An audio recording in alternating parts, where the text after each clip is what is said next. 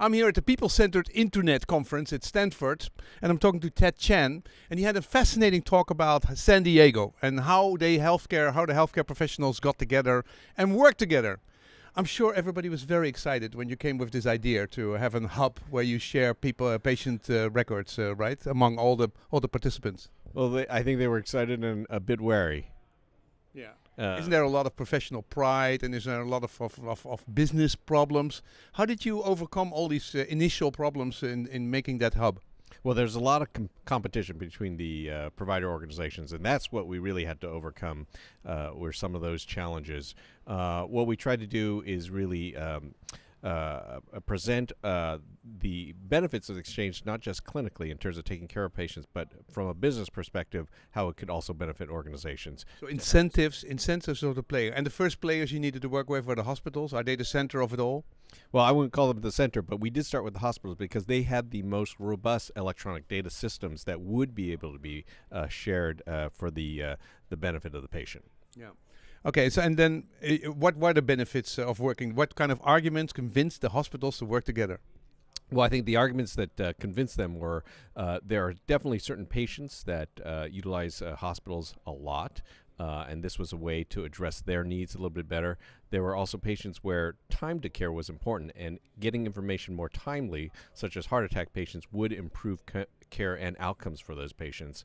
And ultimately, even within their own business model, knowing where their patients were getting care when they were outside of their system would be a benefit for the organization from a business standpoint. Yeah, I think you called the number that 24% of the patients were using multiple hospitals, and that was so big that they needed to work together. Yes, just about 1 out of every 4 patients that was admitted to the hospital that were readmitted within 30 days were readmitted at a different hospital.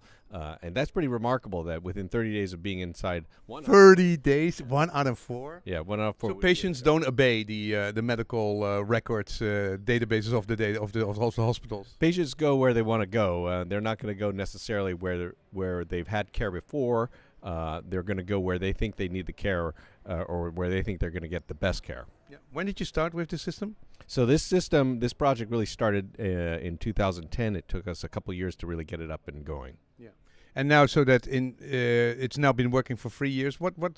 How is the system work? How many records? How many? It's not a central record system, right? It is more a messaging system. What kind of messages are being passed? How many for what kind of diseases? Right. So it's like you said. There's no data in the middle. It's just sort of a record locator system. And right now we have over 3 million lives in the system.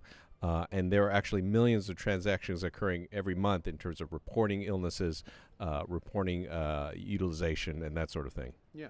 So it's now really a very useful system which everybody uses?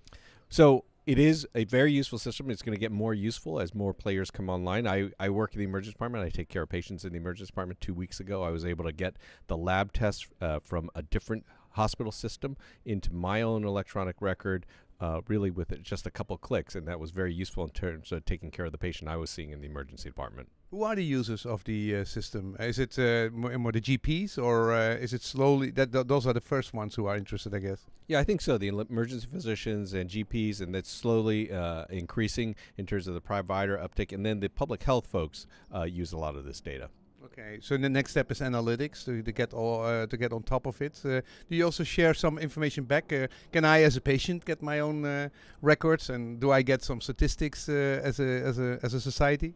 You as a patient could get your records. We haven't done a lot of analytics back to the patient yet, but I think that's coming as more and more people get comfortable with their data being available and used for analytics to their own benefit. I think that will increase. Yeah.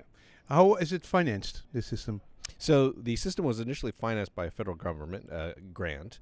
That expired after 3 years, and now the system is actually funded by the participating organizations, so the hospitals, the clinics, some of the payers for the healthcare system, and other users of the system are paying in to maintain it. Yeah. How much is it per patient per year? I actually don't have that number. Is it like a $10 million budget, or $5 million, or $50 billion, or? Yeah, per life, it's less than $1. Okay. Yep. So the budget is very small Yes. compared to the total amount of money which goes on to healthcare. Right. And you are a doctor. You work in the emergency care, and you also. What is your involvement with this system?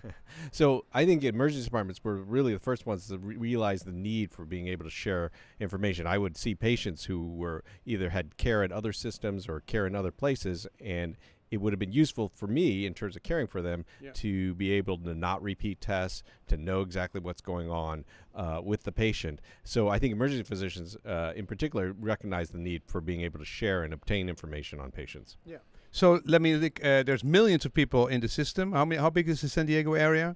The San Diego area is about 3 million, 3.5 million people, and we have about just over 3 million lives in. It includes Imperial County, so we have a very good uptake. And how many healthcare people? How many people work in the healthcare industry who have access to the system?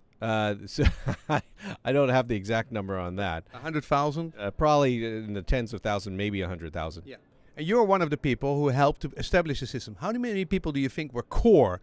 Really working in work groups and nailing it down that it really would come there? Is that 10 people, 100 people, or 1,000 people? The real core, there was a very solid core of about 20 people, leadership in the various organizations to make it happen. And then those people are obviously supported by maybe 100 people to make this happen. Yeah. So you don't need everybody to agree. You need a small group of professionals who are committed and enthusiastic, 20, 30, small numbers. I mean, in Estonia it was about 100, but 10 people really made it, and they can make a change. How does it feel that you made a change, that you spent all this energy and that now it's working?